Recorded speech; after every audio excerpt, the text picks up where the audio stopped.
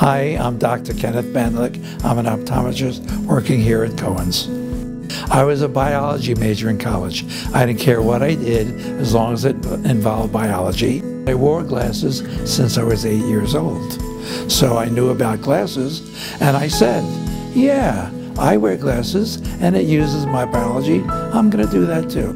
For me, it's all about eye exams, and that's what I love to do. And if they have a problem, I enjoy that even more because it gives me something to work on, play detective work, and figure out what their problem is. I've been doing this 49 years, and I finally came up with a time that I might retire, but I do admit when the time comes, I might not retire. But in 1 year, two things will happen. One, I'll be doing it 50 years, which is a nice round number.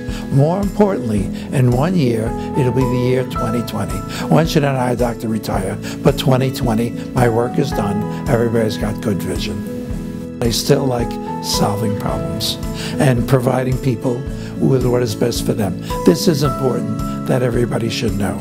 I learned in optometry school, and I never forgot it, that I do not examine eyes. I examine a person's eyes. Each person has their own needs, and I like solving those problems.